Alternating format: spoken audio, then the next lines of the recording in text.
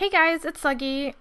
Today I want to talk to you about blend modes. I quickly talked about it in my last video, but it was a little bit too difficult to try and explain the whole thing in one time-lapse video. So this is pretty much just an introduction to blend modes and for people who don't really understand it. So what I have here right now is an earlier version of my Frankenstein fan art.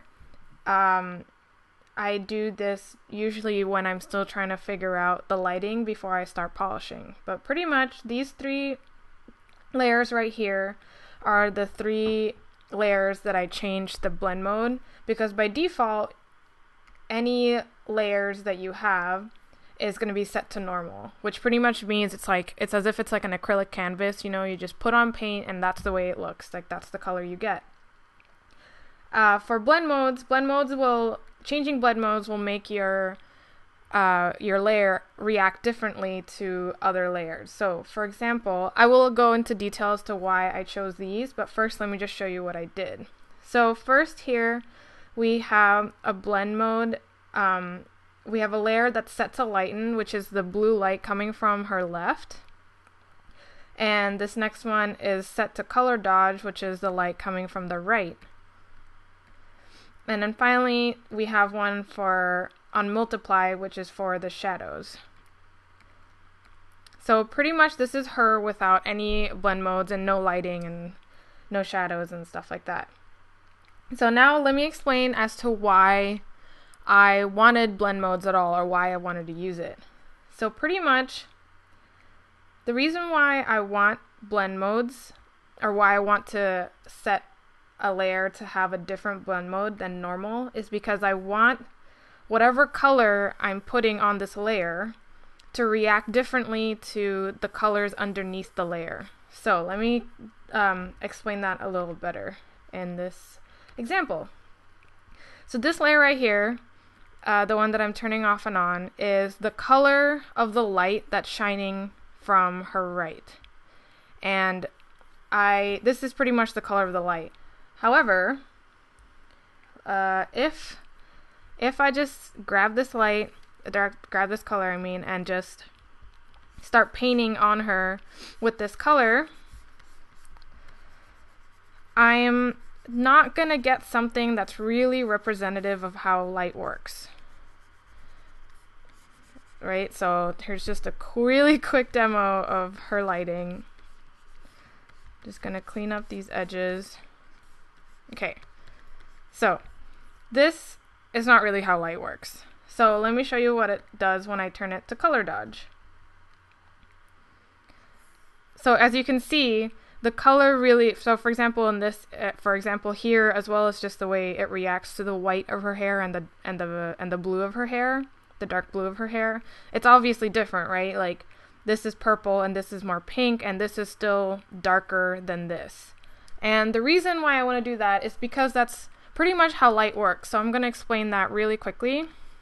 So let me explain first what this is. So here is pretty much a value gradient, right? Or a value level. So here's the darkest dark and here's the whitest white. And here, for example, like hypothetically, this is a ball and it's around here in terms of how dark or light it is. It's about, above middle gray. While here there's a box that's clearly much darker than this red ball. It's around here. And then over here we have a lamp that is shining bright white light to both of these things. They're the same light.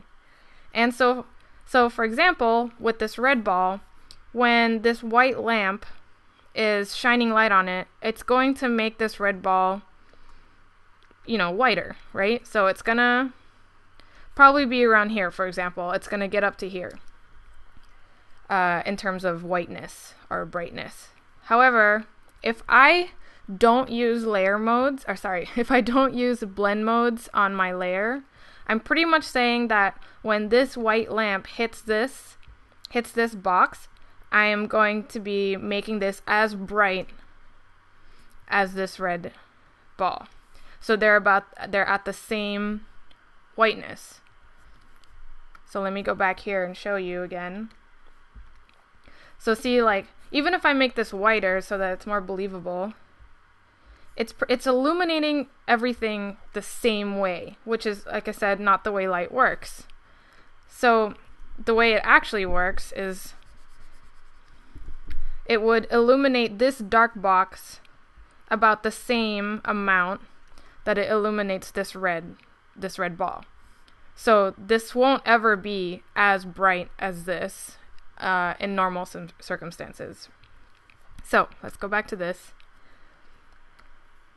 So if I put this on color dodge, that's how I want it to work, because this blue stripe, this dark blue stripe on her hair is still darker than this white stripe on her hair. So that's pretty much the reason for that one. So let me really quickly explain kind of the different, all these, because this is still mumbo jumbo, I bet, but let me quickly talk about it in this example. So, Photoshop has nicely broken up the different sections and the different things that the blend modes do. So let me quickly just talk about what the different ones mean. So this is just normal. There's normal and dissolve. Dissolve is kind of weird. But these darken whatever is on the layers below, or like whatever is your image at the moment, it will darken it. While these lighten it. Which is why I was using color dodge right here for that one layer, because I want it to lighten things beneath it. And then these ones do a bit of both. These ones can get kind of confusing because, point is, it does a little bit of both. Sometimes it will, for example, if it's darker below that layer, it will darken it, and if it's lighter, it'll lighten it even more. So this one can get kind of confusing. And then the rest of these, I don't use often. These ones are a little bit weirder, like these are inversion ones. So I'm just going to talk about the ones that I use. So let me quickly just highlight the ones that I like to use. So multiply is a big one that I like to use for shadows. Lighten, screen, and color dodge are just good different instances for lighting stuff. And then finally I use overlay and soft light a lot. Just for these ones are more just for interest, because like I said, these can be kind of confusing to understand exactly. It's hard to predict what they're going to do. However, I'm not saying that you guys need to memorize this at all. This is just what I happen to end up using, because what I actually tend to do a lot is that I don't really have an idea of I'm not really sure what I'm going to do with the layer, but I know that I want it to have some kind of blend mode on it. Like I know that I want it to react differently at the bottom layers. So what I tend to do a lot actually is put this at normal, and then on Mac the keyboard shortcut is Shift plus or minus to cycle between these different layers, while on Windows I know that you can just click on one and then press the up and down arrow keys to cycle between them. So here it's right now it's at normal. I'm going to press Shift plus. Nope, sorry, it's changing this one right now. So I'm going to move this to the move tool just so that there's no drop down here. And then now I'm going to press Shift plus. And now it's just going to go through all the different blend modes pretty much. And I'm just going to keep going until I find one that I like.